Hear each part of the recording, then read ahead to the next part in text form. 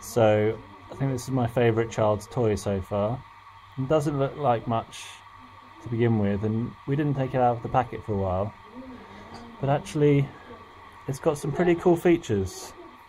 So when you pull it along, these little wheels go around and you think, okay, that's nice, but then what surprises you, they come off. They're their own individual little balls which you can hit together with a, and you can put back in any way you want. So when you then pull the caterpillar along, they turn around in whichever way you put them back. And that's not all. This little head here, this little winking head, I can't do it with one hand.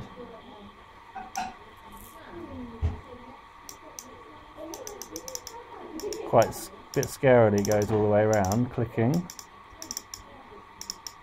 And it's got this little safety catch. Think it's broken? No, it's not broken.